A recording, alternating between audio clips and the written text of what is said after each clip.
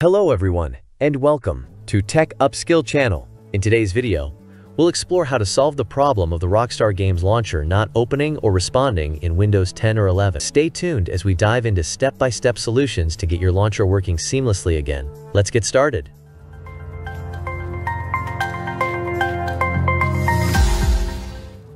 Start by opening the Start menu and typing Windows Security.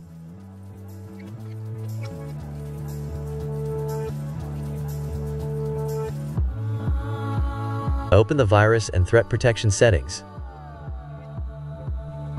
Under this section, select Manage Settings and scroll down to the Exclusion section. Choose Add or Remove Exclusions. Confirm by clicking Yes if prompted, and then select Add an Exclusion. From the list, choose Folder. Navigate to the location where the Rockstar Games folder is installed. Typically in C drive, then Program Files, x86,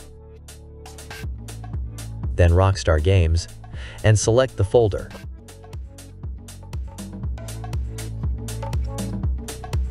Close Windows Security and restart your PC. If this doesn't resolve the error, try another method. Open Windows Explorer and navigate to C drive, then Program Files, x86, then Rockstar Game. Rename the Rockstar Games folder.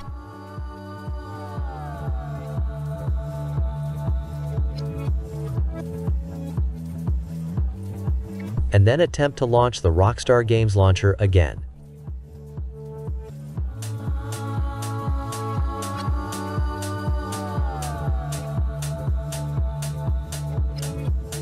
I hope you found the video helpful. Don't forget to hit the subscribe, like, and share buttons.